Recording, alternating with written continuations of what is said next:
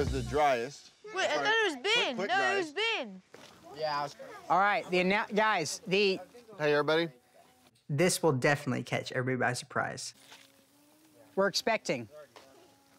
What? Yeah.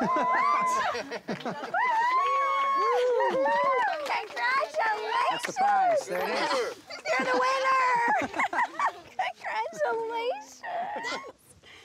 Oh. I'm 9 weeks pregnant.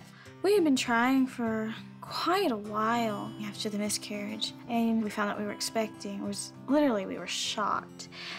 Couldn't believe it, and I just cried, and I was just scared. But life is very precious, and we are so thankful for this. Maybe a little nervous at times, but we're just going to be grateful. That was so wonderful. When y'all do? A week and a half after Kendra.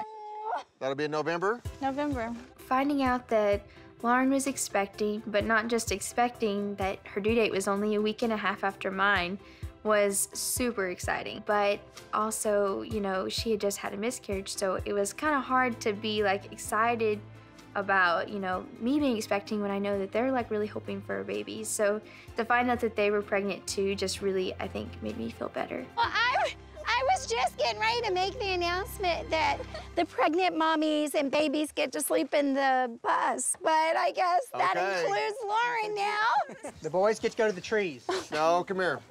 Tyler, Jackson, come here, guys. Grab a shovel right here. There you go. Jackson.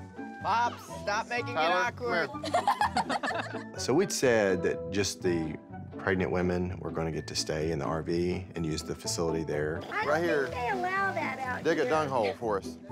I think Yeah, I'm just gonna big- hold big it hole for right there. 3 days. So I told the boys we need to grab the shovels and we need to dig a little latrine. I really wanted the boys the full experience of roughing it.